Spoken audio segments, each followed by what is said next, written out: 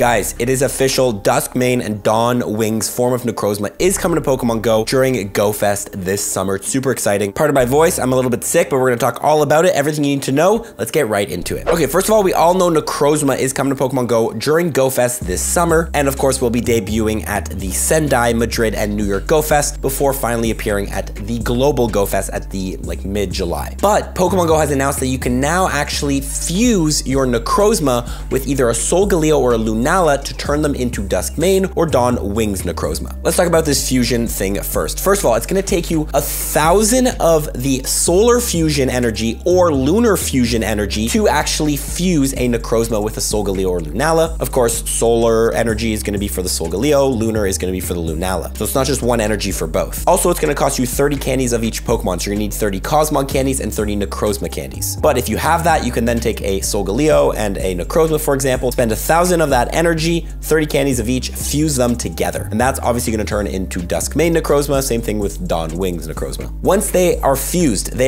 together. It is not like Megas, they go away after 8 hours. They are fused forever. You can unfuse them if you would like for completely free, but that's pretty much it. I'm not sure how the IVs work, like what IVs get taken. Is it Necrozma's IVs that probably get taken? Like, I'm not 100% sure how that works, so I'll get some info on that. But nonetheless, they get fused forever. Also, if you do fuse a Necrozma with a location card from GoFest, like the Madrid location card, it does stay, so your Dawn Wings or Duskmane Necrozma will have that location card. Also, when they do get fused, they automatically will get their legacy moves, with Duskmane Necrozma getting Sunseal Strike and Dawn Wings getting Moongeist Beam. These legacy moves are looking very, very strong. In PvP, Sunseal Strike will do 135 damage and 230 in gyms and raids, and same thing with the Moongeist Beam, the exact same stats. Don't know how much energy it's going to take, but these things are going to hit very hard, and will probably make Duskmane and Dawn Wings Necrozma top Steel type and top Ghost type potential attackers. But we'll get into the exact rankings of it in a further video. Now the question is, how do we actually get fusion energy? Well, fusion energy is going to be available, of course, in two types, solar fusion and lunar fusion energy, and is first going to be available during your city experience during the in-person Go Fest if you're going to any of those. So if you're in Sendai, Madrid, or New York, you're going to get a branching research task where you can go ahead and choose either Duskmane, Dawn Wings, and then complete that research task, and you'll get enough fusion energy to fuse a Necrozma. So it looks like you can only choose one unless you're going obviously multiple of the in-person Go Fest, but that's the first availability of this. Of course, if you are in any of these cities but you don't have the ticket for these events, you will not get access to any of this.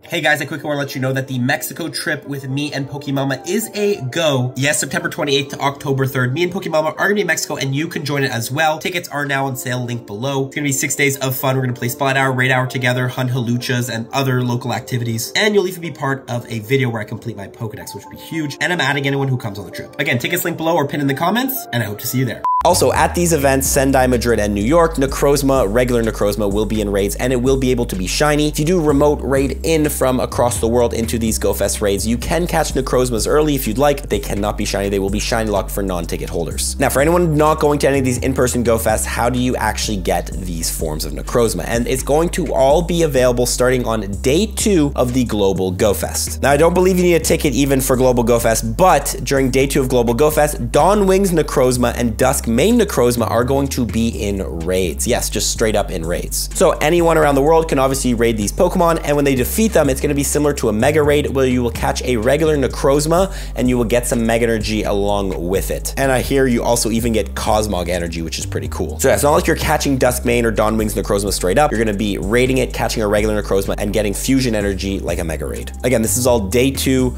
of Global Go Fest. However, on top of that, during Global Go Fest, I'm not sure what day, anyone who does have a ticket will also get a branching research quest line that can go ahead and get you a encounter with a Solgaleo or a Lunala. So obviously if you choose, the Duskmane path, you will get an encounter with Solgaleo as well as some solar fusion energy and vice versa. Also, for anyone who doesn't have a Solgaleo or Lunala to fuse, everyone is going to get a free research during Global Go Fest that will get us another encounter with Cosmog. So if you don't have Cosmog yet, there will be one available for free for you. So theoretically, you can get Duskmane and Dawn Wings Necrozma for free because you get that Cosmog, do a bunch of Necrozma raids, get that energy. But obviously it's 1,000 energy and we still don't know how much energy is going to be dropping from each raid. Final thing I'll say, Duskmane and Dawn Wings Necrozma cannot be traded, cannot be transferred, and cannot be sent to Pokemon Home. But yeah, that's pretty much it, guys. That is fusions in Pokemon Go, this new feature coming to the game. I'm very curious, number one, how the IVs are going to work, what Pokemon will, what IVs will we get when you fuse them, and also how much fusion energy is dropping from those raids and the research,